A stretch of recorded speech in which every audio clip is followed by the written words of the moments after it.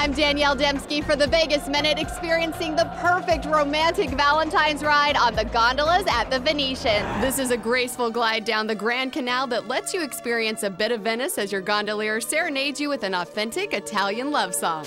The newly remodeled spa at the Mirage is the place to relax this Valentine's Day. With a chic atmosphere and exhilarating whirlpools, it's the ultimate spa. And right next to the spa, Beverly Hills style meets Vegas flash at the new Vo Salon. But it's also about young, fun hair. Join the bliss of Tony and Tina's wedding at the Rio, where you're part of the Italian wedding and grand reception.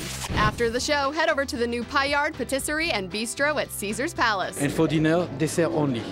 It's the only restaurant like that in Las Vegas. Coming up, David Spade reveals the naked truth at Planet Hollywood Resort and Casino. Keith Sweat croons at Texas Station, and Kelly Pavlik battles Jermaine Taylor at MGM Grand. My tip, have a Vegas Valentine. For the Vegas Minute, I'm Danielle Dembski, and I'll see you in Vegas.